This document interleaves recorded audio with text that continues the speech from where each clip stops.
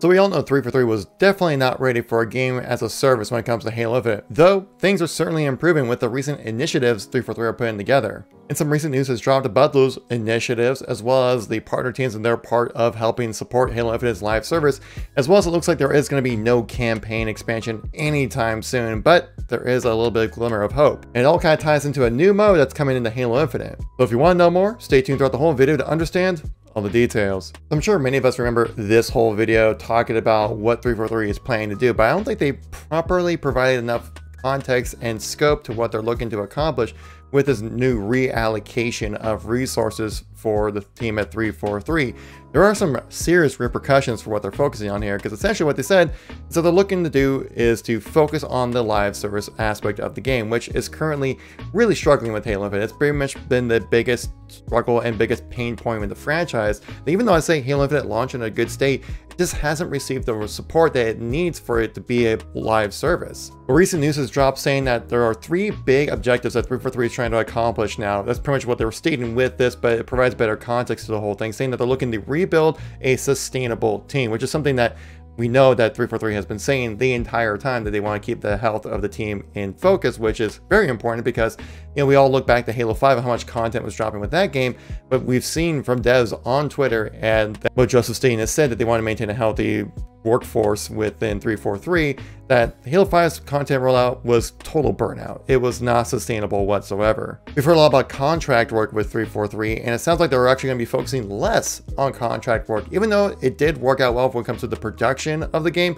but to maintain the live service, looking to keep people on, which is super important as well. And even though Microsoft is currently in a hiring freeze, I just saw some news saying that there was 1,000+ people that were just released and laid off by Microsoft. 343 is still able to hire people. Though if you look right now, there are no positions available right now at the website. So they're not kind of like broadcasting this out, saying like, hey, we're reaching out to anybody who wants to get hired. I think it's kind of more of an internal kind of upgrade, grabbing people where you can kind of thing. This tweet here from Bathrobe Spartan really showcased that just like 1 month ago, new people were being hired into 343 as actual employees rather than contract workers. So it's going to be a bit of a mix. It's not like a wide hiring ability that 343 can pull off due to the overhand of Microsoft kind of constraining things a bit there, but they are able to bring new people on. As 343 really focuses on trying to fix up their internal tools to be able to produce content better, they are relying a lot on external studios to put things together properly. A lot of heavy lifting when it comes to Forge has actually been from Skybox Labs. They've been outsourcing to that company quite a lot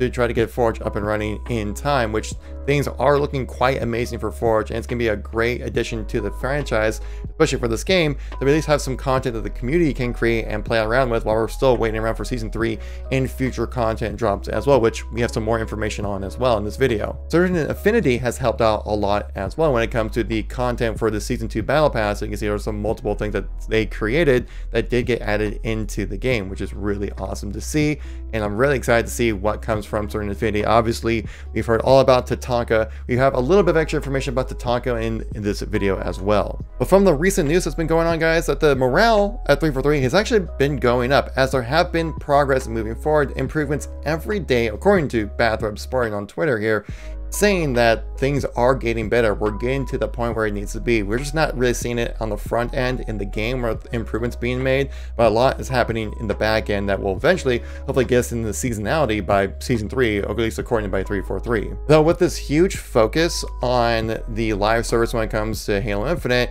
a lot of those resources have been moved from the campaign side of things over to the multiplayer side of things to help just get that thing up and running, which definitely means there's going to be a long delay when it comes to our next campaign expansion. We've heard a lot of rumors about Halo the Endless, and there might be some things to that rumor and that trademark as well. But right now, for the foreseeable future, it's going to be very multiplayer focused. But there is a chance for some more story and narrative experiences to be had within Halo Infinite through the narrative events. 343's shift from working on pretty much everything to just focusing on the live service of the game has caused quite a bit of delays when it comes to saying campaign expansions or something like that, as they're really going all in on focusing on the game as a service. This is going to be an indefinite period as well. There is no foreseeable future change or any kind of timeline of when we could see the teams that are currently working on campaign stuff, like currently finish up network co-op, to be released this November for the winter update. Those people will then be moved over to the multiplayer side of things as well. So they're going all in to try to get this live service, well, actually alive and as a service. Now, I'm a big campaign fan when it comes to Halo, so when I hear this, it's quite saddening, but it does sound like they're going to be trying to focus a lot of this extra effort into these narrative events, which can be a little concerning to hear, as in the second half of the narrative event for Season 2 was, well, barely a narrative. Season 3 will bring in some more narrative events coming in as well. You can see this is one of these Spartans from Season 2. As you can tell, it's the same kind of armor set right here. We'll see how this actually plays out, and if it actually does provide a narrative for us to kind of feel like there is some kind of story element to it. But the thing is that, okay, so you're going to provide some kind of story element. How is that going to be tied into the game? Well, it sounds like it might tie a bit into the mode Extraction that we've talked about previously on the channel here. Extraction being this PvE type of game that will be kind of more of a small scale kind of thing. The current rumors are that it's going to be mainly played on the current multiplayer maps. I've heard some rumors about unique BTB maps.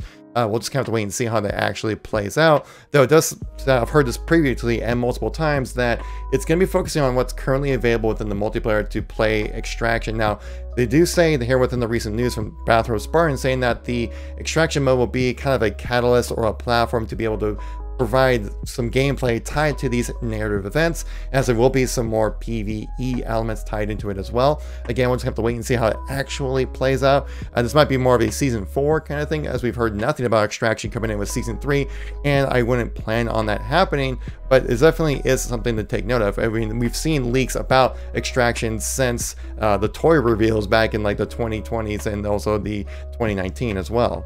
There is currently a small team working on new experiences when it comes to Halo Infinite. This might be tied into what we've heard about those recent rumors about Halo Infinite switching to Unreal Engine, as it does sound like it be maybe a different type of game, and they're evaluating whether that space would be the right engine to utilize for this new experience. Some people have theorized that this new experience is Halo the Endless. Some have also speculated that it's going to be an augmented reality or virtual reality type of game. If that's the case, then maybe switching to Unreal would make sense. But right now, like switching off of the Halo Infinite off of Slow Space Engine just would not make sense right now. For the amount of dev time and effort that they put into this new engine, I would not see the actual game ever switching. I'm pretty sure these new experiences will not be revealed to us at all for probably another 2, maybe even 3 years or something like that. Game development takes a long time. So in the immediate future, like the next 6 months, what can you expect to see from 343? Well, I would expect to see some more updates coming into Halo Infinite, fixing up a few things, maybe some fixes to desync or something like that. We do have the winter update, which looks to have some changes when it comes to the sandbox. I'm sure some bug fixes as well tied into there. And then with Season 3 in March being the kind of hopeful start of seasonality of 3 to 4 month seasons coming for Halo Infinite, we could see more updates coming and more content on the way as well. And of course, once I get more information on that, I'll share with you guys here on the channel. I recently released a video the other day talking about the secret things that are hidden within the Forge video, like talking about the new armor sets as well as the changes to the gravity hammer. Check out this video right here to catch that. Thank you very much for watching. Greatly appreciate it. Catch you on the next one. Peace out.